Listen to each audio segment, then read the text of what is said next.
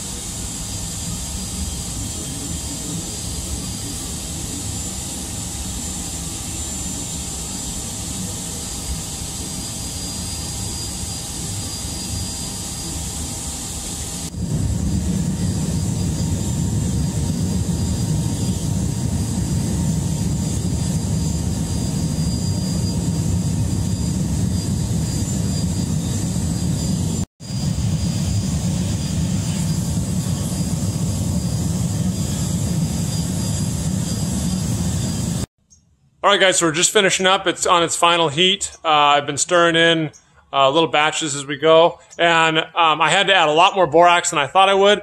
I ended up adding 10 kilograms of borax total and 5 kilograms of the tailings. And I tried 1 kilogram of soda ash, but it boiled and frothed too much, so I didn't use any more soda ash. But the borax decahydrate is about half water by weight. And so even though I added 10 kilograms of borax, about 4 or 5 of those was actually water weight that just boiled off. So if I was using anhydrous borax, I could use about 1-to-1 ratio of tailings to anhydrous borax, and that would be a pretty good ratio, maybe 1 to 1 1/4, a little more borax than tailings. But we'll get this thing heated up, finished heating up. I'll give it a couple more stirs, and then we'll get this poured in the cone mold and see what we got.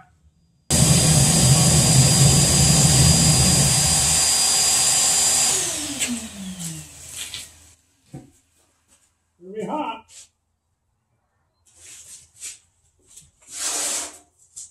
Yeah, it's hot.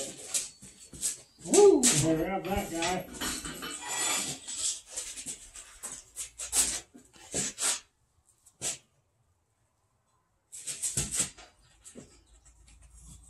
Now go down the way up from off the top, Jason. Yeah.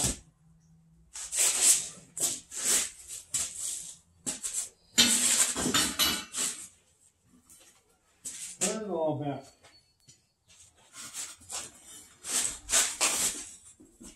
That'll be good.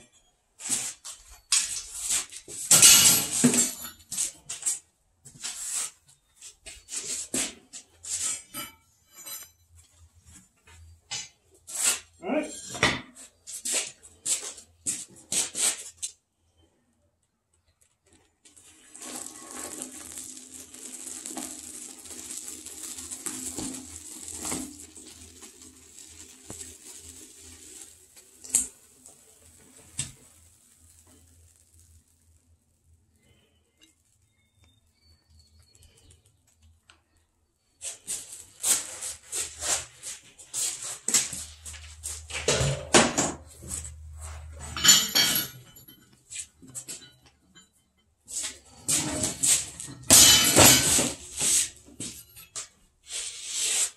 We'll put it back in, yeah.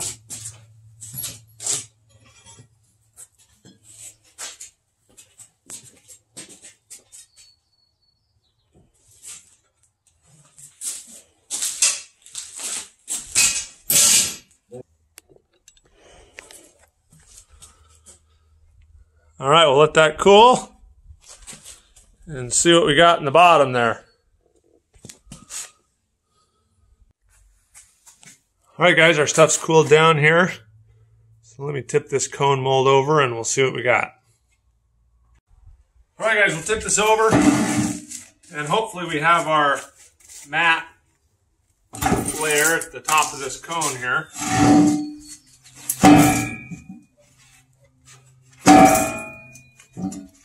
Oh, need our hammer.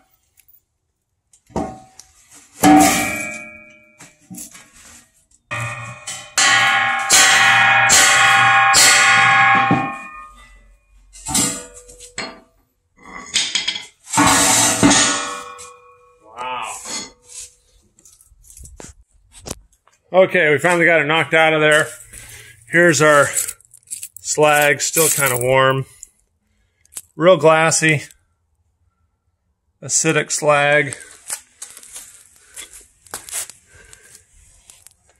There's no real defined cone, but here is our little bit of matte we got out of that 5 kilograms. So I'm going to poke around here a little bit more, see if I can find any other little beads. I think there's a little bead right there. But I'll see if I can find any more. But hopefully, that's where all our gold is. All right, guys, so here's our mat. And I got a couple little beads that I found suspended kind of right over where this thing was. So they tried to come down and coalesce. They just couldn't quite make it all to the bottom. So let me put these in here. and we'll try and get a weight on them. Okay, so all those matte BBs weigh just under 4 grams. So we ran 5 kilograms and ended up with 4 grams of matte. All right, guys, it's been about 12 hours since we pulled the matte out of the slag there. So this is the next morning. And this is pretty common. What happens to the matte phase, if you just leave it out in the air, it just kind of turns to powder. And I don't know if that's a reaction with, you know, the moisture in the air or the oxygen in the air. But I was thinking, you know, I'd have to come in and crush this up and get it ready for our next smelt. But it's pretty much already oxidized now, so I don't have a whole lot more to do. So let me get this kind of figured out what we got, and maybe crush it up a little bit, some of those bigger chunks in there, and then we'll smelt this stuff down and hopefully get our little gold bead. All right, guys, so we got our slag here. I'm going to mix up some flux, and I'm going to talk you through that. But I'm also going to take this opportunity to explain a little bit more my strategy with smelting the tailings altogether and not adding any collector metal. So what I'm really trying to do is recreate what they do in copper smelting, which is where they make their flux really acidic. And by making their flux really acidic, they take all that copper-rich matte and it goes to the bottom of the cone mold or the pot or whatever, and then they process that. But that copper matte collects all the precious metals, all the lead, all the gold and silver, copper, tellurium, everything goes down in that matte, and they can reprocess that later.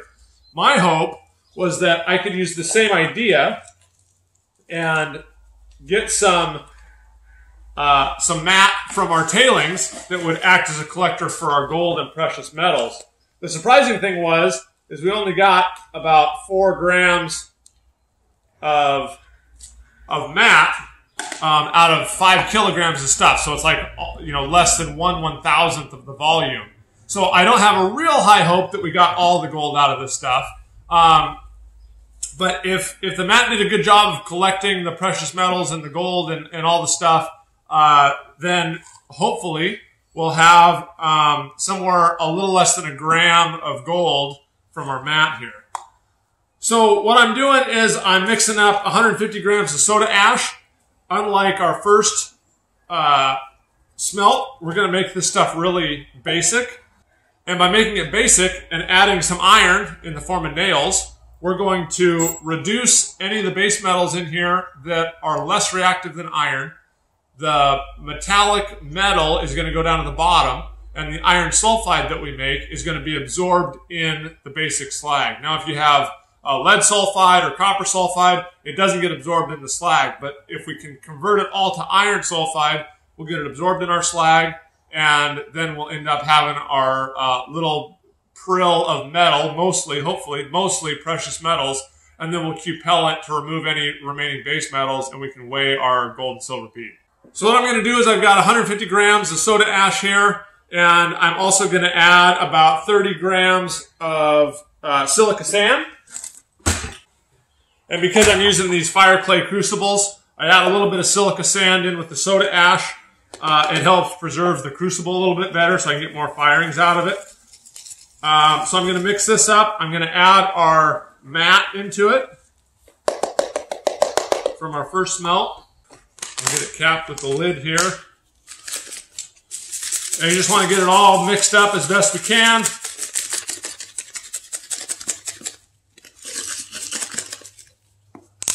Now I'm going to pour that right into our crucible. It comes up, I don't know, about 1/3 of the way here. Then I'm going to add some nails. I'm going to put the nail head down so we get as much surface area interacting with the matte as possible. And the matte is more dense, so it's going to go to the bottom once it melts. And so we'll get those down on the bottom. I'll pull these nails out just before the pour. And then we will pour it in our cone mold and hopefully get a little gold bead down at the bottom. So on a previous video, I crushed the tailings really, really fine and got about 0.4 grams out of 25 kilograms or so, 25 kilograms. This one, because we only ran about 5 kilograms, if we have the same recovery rate, we should get about 0.1 grams. I think I misspoke earlier. We should get about 0.1 grams of gold out of this, not 1 gram. And so typically how this would work if you're going to do an assay of the tailings is most assayers use about 30 grams of material. They collect all the gold they can out of those 30 grams using lead as a collector metal, and then they can compel the lead away. And what happens is they use about 30 grams of tailings, and they end up with about a 30-gram button of lead. Now, if you wanted to do essentially a large assay, just like we did with our tailings, you'd end up with, a 1, 2, 3 kilogram block of lead because you would need so much lead to rain down through all that material. And then you end up compelling away a 3 kilogram block to get a 0.1 kilogram or a 0.1 gram gold button. So it's just not very feasible. It doesn't work very well. And so that's why I was hoping to use the mat in the tailings to use as a collector of the gold. The surprising thing to me is there wasn't much mat there. I was expecting, somewhere in the hundreds of grams of mat. We ended up with, I think, 4 grams or so. And so what that tells me is a lot of the sulfides were probably oxidized once they were ground up and exposed to water and air for a long time. Those things have been sitting there for over a year. So probably a lot of the sulfides have oxidized out of our ore, and all those oxides were just absorbed into the slag. That acidic slag, is a really good absorber of oxides. And so we didn't have hardly any collector metal or any collector mat to come down through and gather our precious metals. So we'll see what happens. Hopefully there was enough to collect the gold, and hopefully there's enough gold to collect down at the bottom. But we'll see what happens. But this is kind of the poor man's assay, or we're taking some shortcuts here in trying to collect our gold all down to the bottom with such a big amount of material.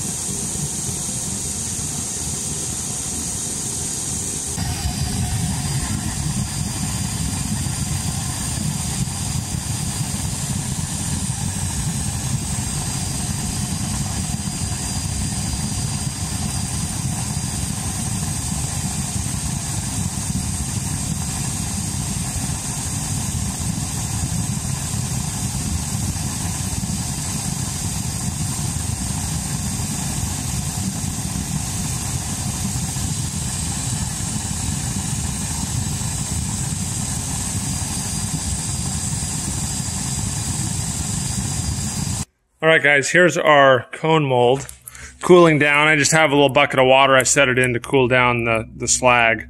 And I had forgotten, and I'll warn everybody, that I added way too much soda ash to this. I had like 4 grams or something of matte, and I added, I think, 150 grams of soda ash, if I remember right. And so basically we were just melting down a bunch of soda ash.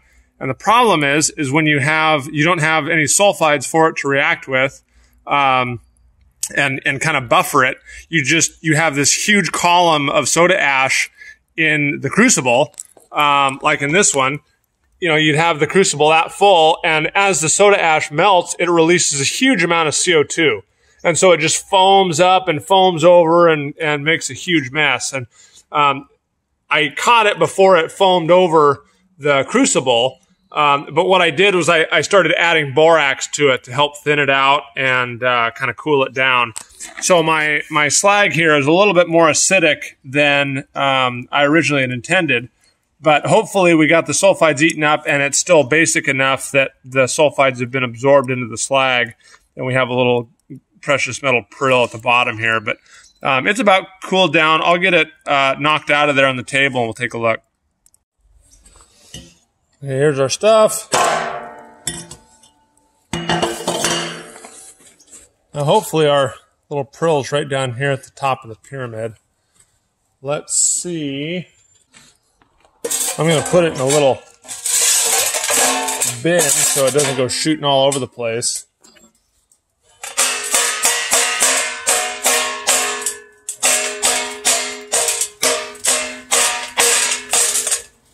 So there's the point I kind of knocked off. I got to dig around down here and see if I can find that little prill. All right, so I dug around, I found it. There's a little tiny bead right there. And that was down in the tip. So let's get that pulled out and get it weighed. All right, so here's our little bead. We're figuring there's about 0.1 grams of gold based on another test. And this one is 0.109. So a little bit over a gram, or 0.1 grams.